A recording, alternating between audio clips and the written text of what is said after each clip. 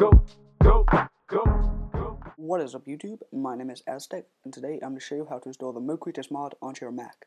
This is the latest version, which is 2.7, which is the predecessor to the 2.62 update.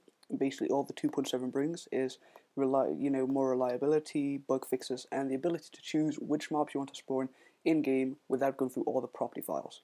So let's begin. To start off, you're going to need to download these 4 files: the mod loader, the GUI, the audio mod, and the actual MoCreators mod itself. So in order to bring up your Minecraft folders, you go to Finder, Library, Application Support, Minecraft. Here are all the files. There's no mods installed here, I just delete them all. So yeah, first off you're going to want to go to the Minecraft jar, right click on it, open with Archive Utility. It will create a folder like this with everything that was in there, but you're just allowed to edit it. So delete that, you don't need that. Drag that in its place. Click on the name itself to rename it, and then put .jar and add. So basically this will act as that coffee cup, that Java application. Open it, scroll down, these are all the standard files you'll find. So let's begin. Open up MoCreators, then do Z4 files, open up mod loader,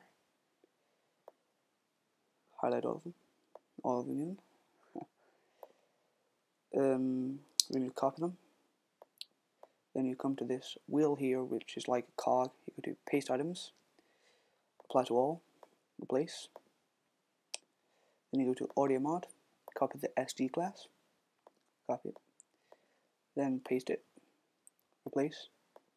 Copy the IBXM, copy the IBXM. Then you paste the item in the Minecraft jar, like so. Then you go to pause code, open the folder, sound, codecs, and you're left with the codec IBXM. Scroll all the way down to the bottom till you hit the P's. And then there's pause code, open it, sound, codecs. And you copy the IBXM code, paste it inside there. Go back into the Minecraft jar itself. Okay, so that's the mod loader and the audio mod installed. Now we move on to the GUI. And basically the GUI, it's really easy. Just highlight everything, folders, and all the pictures. Copy them and paste all of them directly into the jar. You replace them. Okay, now you've got all the basic things installed, and now to install the mod itself. Open it up and you go into Minecraft. And then you'll see a folder called mob. You take that down and put it on your desktop because you don't need to drag that in at the moment. Then you highlight all of the animal classes. Copy them again. Paste them into the Minecraft jar. Replace it. Now you go into the Minecraft jar again and you scroll down until you find M, mob, which are all the pictures like the pigs, the cows and chickens. Then you go into the mob here with all the lions and the ogres. Highlight all these, copy them, and paste them into the mob folder. Now you go back, and one thing you need to do this, or you just get a black screen instantly, is delete the metinf. I don't know why, but you just do. Now you go back, and you go to Minecraft, you open up resources, you go back to the Doctor's Arcs folder, you go to resources, mod, copy the mod folder, and paste it into the resources here, like so. Then you go back, you'll see a patch.properties file, you copy it, then you paste it into the Minecraft folder, like in the library, there, and paste it. So then it should look pretty much like this, with all the altered files and whatnot. Then you close down all these windows, open up Minecraft, log in, go on single player, load a new world, wait for it to build. I deleted all my old saves, just for record, just for show you people like this.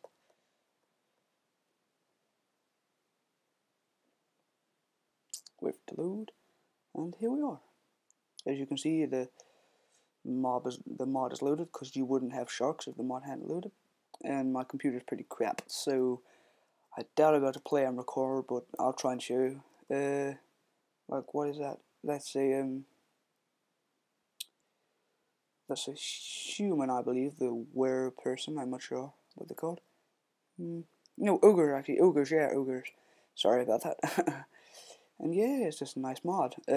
So if you have any queries at all, just hit me up with a personal message on YouTube. I'll try and answer. There might be some problems that you get that I don't get that I don't know how to fix, but nonetheless, enjoy. Hello again. Now I'm going to show you the biggest new feature in this mod, which allows you to either choose how many of a certain mob you want to spawn, or just get rid of them altogether. So to start off with, you press escape, then you go to options, mod settings, Dr. Zog's Mo Creatures, and here you can choose a wide variety of different settings. You know, for example, if you don't like lions, you can get rid of lions, or if you want lions but you don't want them to attack your horse, you press no, like that. You'll say no. Or you can not spawn bears if you want to, but I like bears, so I'm going to keep them. You can set it so that the hunters destroy where they drop, and you can even go as far as changing what's the percentage of a Pegasus spawning, which can go up to 10, because if it was 100, you just have loads of Pegasus, which is, cheating the game. You can choose water mobs, like if you don't want sharks, you can, change it. Although if you want these things to take place, you need to, press it, and then you need to restart Minecraft, because it won't activate in-game until you actually quit out of the game itself, and then change it that way. So, yeah, thanks.